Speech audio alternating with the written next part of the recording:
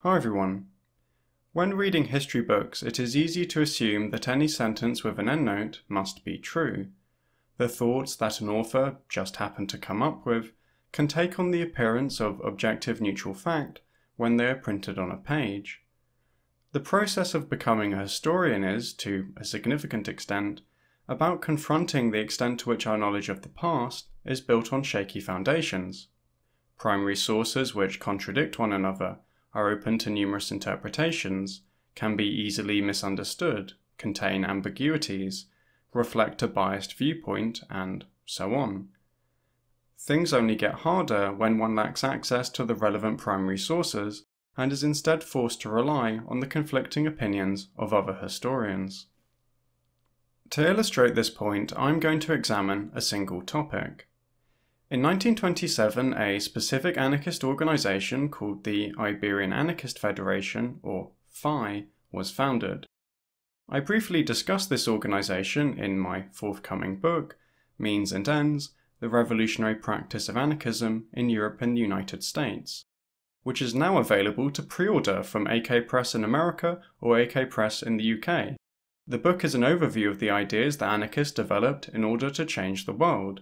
It explains not only what anarchists thought, but also why they did so. If you pre-order now, you'll get a small discount. That's my advertisement. I'm not very good at self-promotion.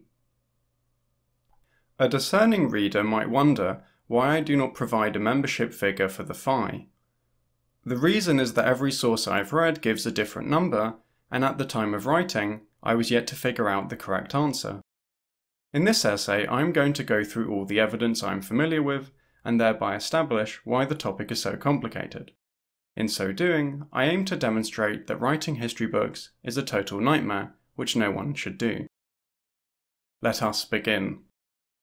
George Woodcock claims that the PHI had 30,000 members in 1936 and 150,000 members in 1938. Woodcock is generally unreliable and often wrong. As I've said in previous videos, only basic bitches cite George Woodcock. Peter Marshall, who is generally better than Woodcock but still makes errors, asserts that the PHI never had more than 30,000 members. David Miller, whose book on anarchism is bad and you should not read it. I had to read it as part of my PhD because I had to read all the literature, but no one else should read it. It's not a good book. Anyway, David Miller claims that in the early 1930s, the PHI had some 10,000 members. I've only cited 3 authors, and already there are 3 different positions. It is, in addition to this, difficult to compare the numbers because the size of any organization varies over time. Other authors note that it is difficult to establish how many people were in the PHI because it was a secret organization. Such claims typically go alongside very different estimates of how large the PHI was. Gerald Brennan writes that, as the PHI was a secret organization, no figures of its strength have been published. One may assume, however, that from 1934 to 1936, its membership lay around 10,000. Murray Bookchin provides a much larger membership figure. He notes that, owing to the PHI's passion for secrecy, we know very little about its membership figures. Judging by data published by Diego Abad de Santillán, a leading PHIista, the figure on the eve of the Civil War may have been close to 39,000. Hugh Thomas, in comparison, writes that in 1930, the PHI's organization and numbers were unknown. He provides no membership figure for this period. Later in the book, Thomas asserts that by 1937, the Socialist Party now numbered only 160,000, the PHI much the same number. Chris Ealham, a specialist in the history of anarchism in Spain, claims that the PHI only had around 2,000 members in 1931. Different numbers are provided by Stuart Christie. He claims that between 1927 and 1930, which, as all nerds know, was during the CNT's period of illegality under the Primo de Rivera dictatorship, it is unlikely that PHI national membership exceeded 1,000. After the inauguration of the Republic and the legalization of the CNT, the size of the Phi increased to a pre-1937 height of an estimated 5,500 members in late 1933. The size of the Phi subsequently decreased to an estimated 3,500 in 1936. Casas provides higher figures. He claims that the Phi had around 10,000 members in 1933. He writes that, by February 1936, the Phi had 496 groups in all of Spain. If one estimates 10 members per group, which was high in many instances, the Phi had fewer than 5,000 members. Later in his book, Casas writes that a general count of organized groups at the February 1937 plenum tallied 5,000 Phi members. The figure could be 7,000 if we add groups not counted at the plenum for various reasons. It is difficult to evaluate which membership figures are true. This is because in most instances, the secondary sources do not explain how they arrived at the number they give. Authors usually just assert a number and do not back it up with a source I can easily track down. Brennan tells us that one may assume that the Phi had 10,000 members between 1939 and 1936, but I have absolutely no idea why we should make this assumption. Bookching refers to data published by the Phi member Santelian, but I've been unable to find this myself. On other occasions, the secondary source does provide a clear citation, but I cannot find a copy of the book. For example, Ilham's position that the Phi had only 2,000 members in 1931 cites Claveria's book Workers in Catalonia, but there is no PDF of it online. Even I am not going to buy a book in a language I cannot read in order to find one citation. Although I almost did, I was really tempted. I wanted to buy the book, but it was a bit too expensive. I couldn't really justify it to myself. I could get a whole video game for the cost of the book, and I was just like, I don't think it's worth it. It's one really minor claim about how big the Phi was in 1931. I'll probably just open the book, and it will just have 2,000 members listed, and a primary source or something that is in a language I also cannot speak. So I was just, I'm not going to do it. But I was really tempted to. I put it in my shopping cart, and then I was just like, no, I can't do this. I can't let myself be that person.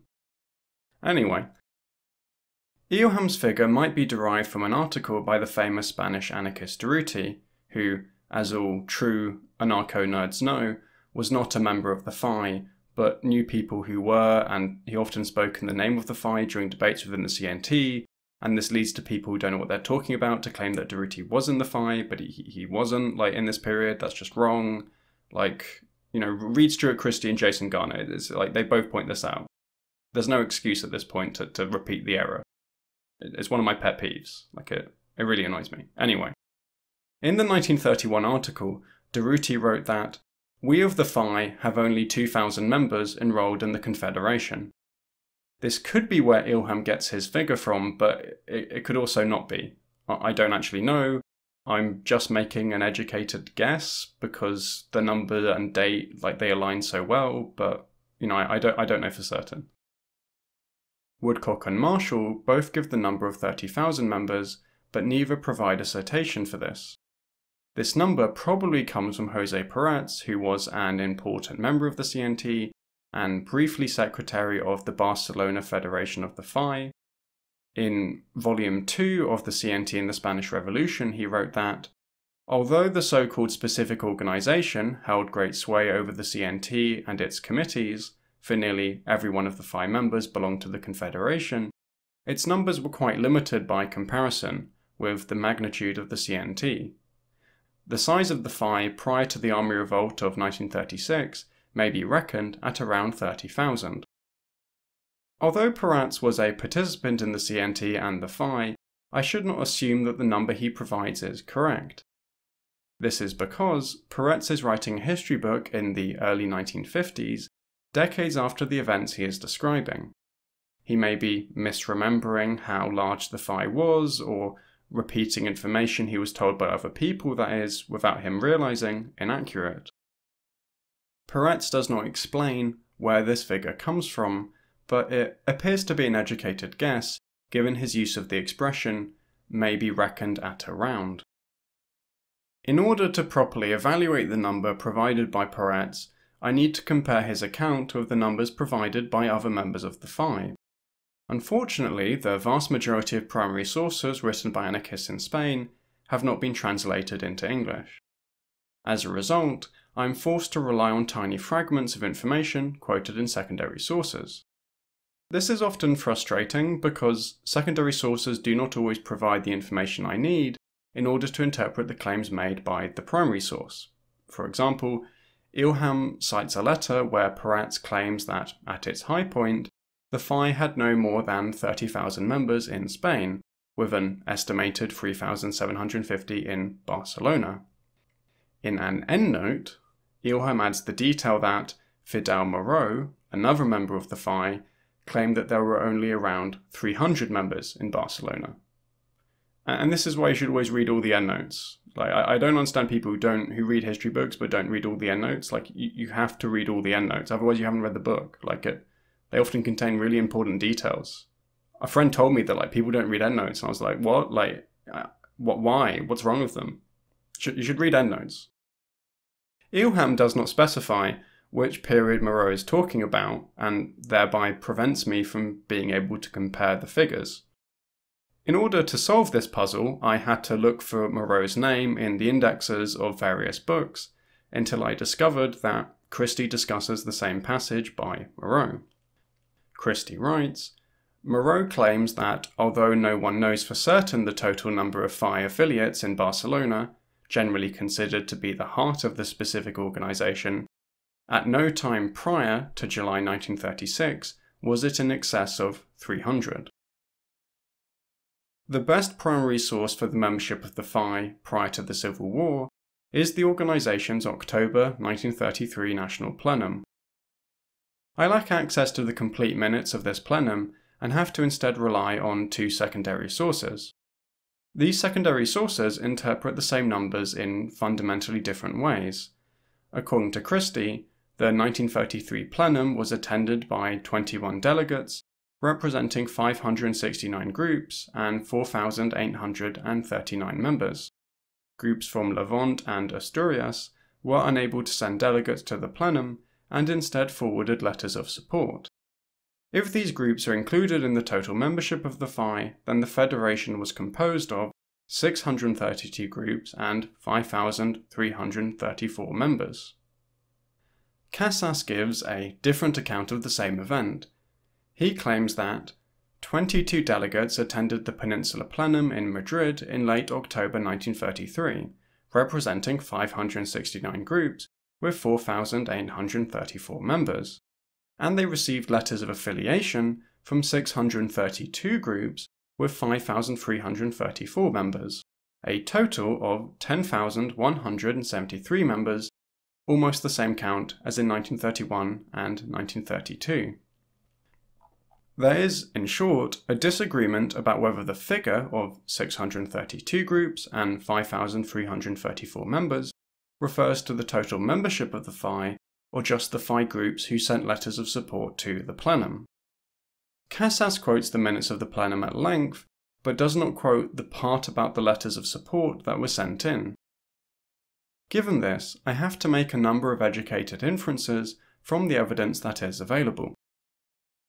First, when Casas claimed that the plenum was attended by 22 delegates, this was a typo. His own source refers to 21 delegates. Second, it is very unlikely that over half of the organization did not send a delegate to the plenum. The minutes list the number of groups per region. The largest was in Catalonia, where there were 206 groups. This should be the largest number of Phi groups in a region, since it is where the CNT was largest in Spain, and basically every member of the Phi was also a member of the CNT. The second largest region for Phi groups was Andalusia, with 119 groups. Almost every other region had less than 50 groups, with some as low as just 10. On the basis of this, I have concluded that Christie's account is probably correct. The majority of authors I've read claim that the Phi grew in size during the Spanish Revolution and Civil War. It is nonetheless not clear how large the Phi became. The secretary of the Phi Peninsula Committee announced in 1937 that the Phi had 160,000 members. Alejandro Gilabert, who was secretary of the Barcelona Federation of the Phi, claimed in an August 1937 article for Solidaridad Obrera that the Phi had 30,000 members in Barcelona alone. These numbers should not be automatically trusted. They could be inflating membership figures in order to make the Phi appear more important than they actually were, and thereby persuade new people to join the organization. This seems to be the case given that, as was previously mentioned, Casas refers to a February 1937 plenum of the Phi that did a general count of organized groups and listed only 5,000 members. Even if membership figures dramatically increase between February and August, it is unlikely that they increased that much. But I could be wrong about that. I'm just making an educated guess. Having gone through the evidence, I can establish a number of exciting conclusions. First, the size of the Phi is difficult to establish due to it being a secret organization. Second, the Phi had at least a few thousand members during the early to mid-1930s. Third, the size of the Phi increased during the Spanish Civil War. Establishing these minor conclusions took a huge amount of work and lots of time looking through the indexes of history books. I cite 11 books in this essay, but read far more that mentioned the Phi several times, but never specified how large the organization was. Despite all this work, my knowledge of the past is extremely limited. I'm largely relying on secondary sources citing the minutes of plenums that I did not attend, in which I have not read in an archive. I am trusting that Christie and Casas accurately repeat what the original primary sources claim, and that the people who wrote the primary sources were providing correct information. It should also be kept in mind that I could have missed crucial information in the books that I do cite. I carefully looked through the indexes and relevant chapters, but did not reread multiple books from start to finish in order to answer my question. Some days when working on this essay, I had bad sleep, or was feeling stressed out, and this affected my ability to process the information I was reading. I try to counteract this issue by double-checking all my page references and claims before I release anything. The problem I have is that when I do this, I am not always operating at peak condition. If I had the time and energy, I would triple-check my double-checking. This is, of course, an infinite regress. I can always keep fact-checking my fact-checking. At some point I have to accept that what I've written is as good as I can realistically make it. When reading history books, it can be easy to forget that they are written by flawed, imperfect people, trying their best to understand and write about very complex topics. I could have read Brennan's figure of 10,000 members first, and then repeated it as fact, without realizing how controversial this number is. During the course of writing my book, which you can pre-order now, I routinely thought I understood a topic given what I had read. I then researched more and read new research on the topic and realized that I had been wrong, or that the topic was far more complicated than I had initially thought. The consequence of these experiences is that I am now permanently paranoid that I might be wrong about something, because I stopped digging for information.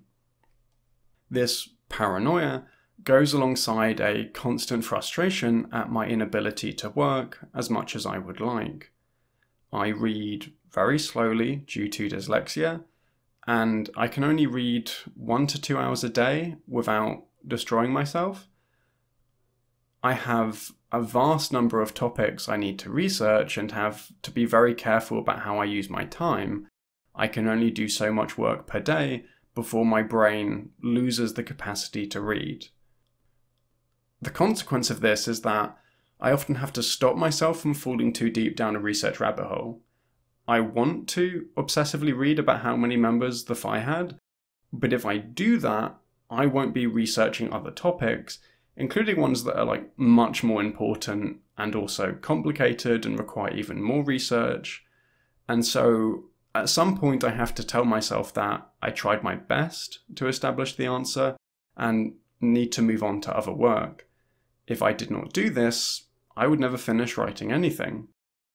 Ultimately, everything I release to the public is work in progress that I decided was good enough and, as far as I could tell at the time, factually correct. Such as my forthcoming book, Means and Ends, the Revolutionary Practice of Anarchism in Europe and the United States, which you can pre-order now. If you like this video, please consider supporting me on Patreon so I can keep making weird videos like this and writing books about the history of anarchism or socialism in general. In exciting news, I have created an Instagram account in order to spread 19th century socialist theory to people who take pictures of their food or selfies of themselves at the gym. So if you have an Instagram account, please follow me. I'm going to be posting a quote by a dead anarchist every day. Anyway, I hope everyone has a nice day, and goodbye.